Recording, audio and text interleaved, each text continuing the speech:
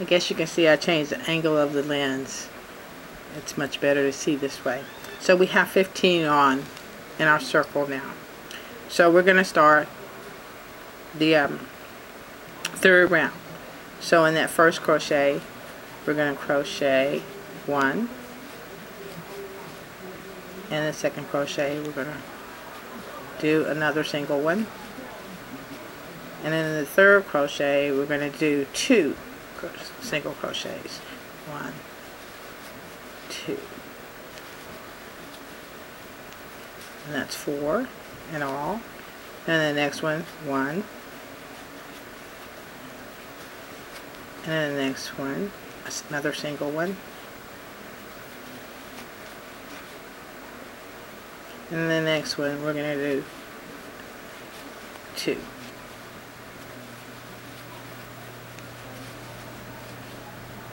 And then 1. And then another single one in the next one. And that following 2.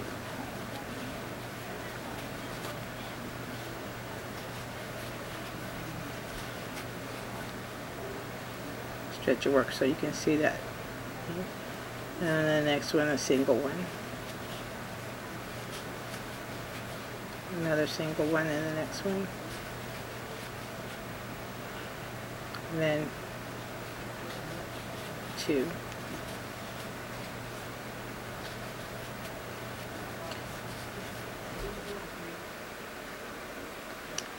And so we should have that 17, and then we're going to take our little marker off.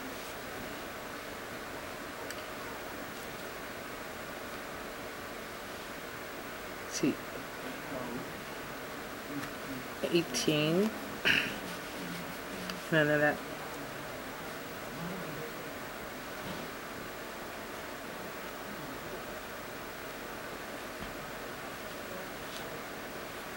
So we should count them now.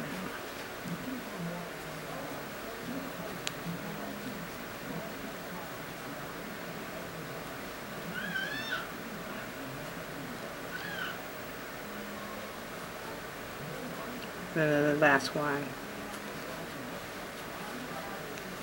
is 2. So we should have 20 around. Let's count them now.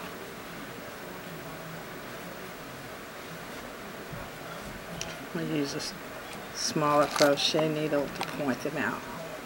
Pull this one off. So there's 1, 2, 3, 4, 5, 6, 7, 8, 9, 10, 11, 12, 13, 14, 15, 16, 17, 18, 19, and 20. So we have 20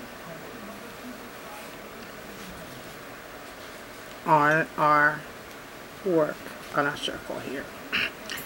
You can then take your marker and move it to this 20th one and mark it if you like. For the benefit of beginners, we'll do that. I hate counting, so we're going to mark that. And then we're going to just work around in those 20 crochets. Oops. Just pull that through like that, not too tight. And we're going to work this now. We've did 3 rounds, and so we're going to just work this round 12 more times,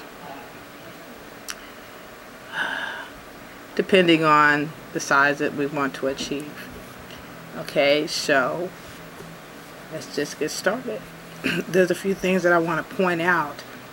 Where the tail is, that's the inside of the slipper. That will be the inside of the slipper, so we'll be working with the outside of the slipper. And you can just kind of bend that around if you like, because it's easier to see your work. And just continue to pull your work so you can see your stitches. The single crochets, so, and they're easy to work with that way. So we're just going to work that around. Oops, pull that out. When you mess up working with 2 strings sometimes, and I like to keep my work kind of tight so it's even.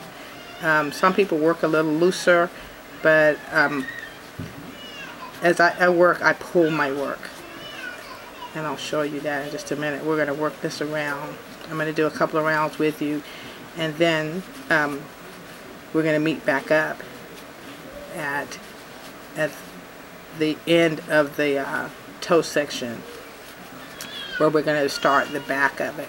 But I'm going to work this around with you, and you can see where we're going to, how I'm going to pull my work, stretch my work, I should say, and show you that you don't have to move that marker right now. That marker is purely for the beginners or people that count their work. I do count, but I do use a lot of visuals. I'm still that kind of old school crocheter, and I know some people know what I'm talking about.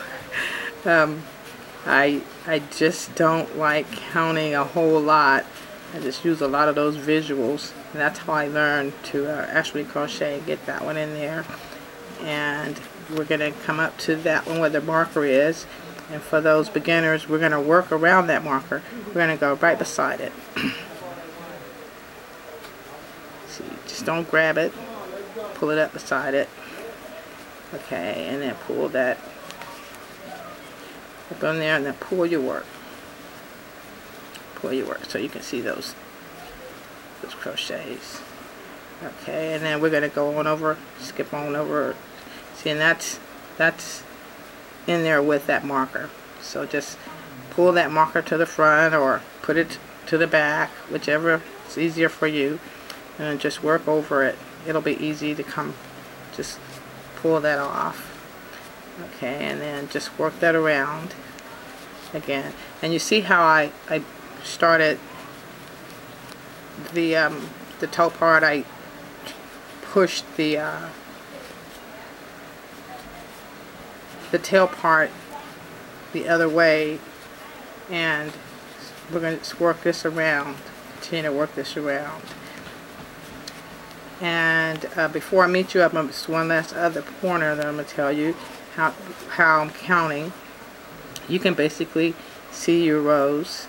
You know, this is that was the first 3, and then the 15, and then starting on the 20. So I'm just going to start from the 15. There's 1, 2, 3, 4. So we have 4 rows going already here.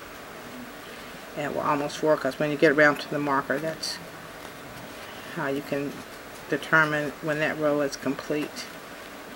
So we're just about finished with that 4th row. Excuse me. Let me see, 1, 2, 3, yeah, 4. See, I told you I hated counting. Okay.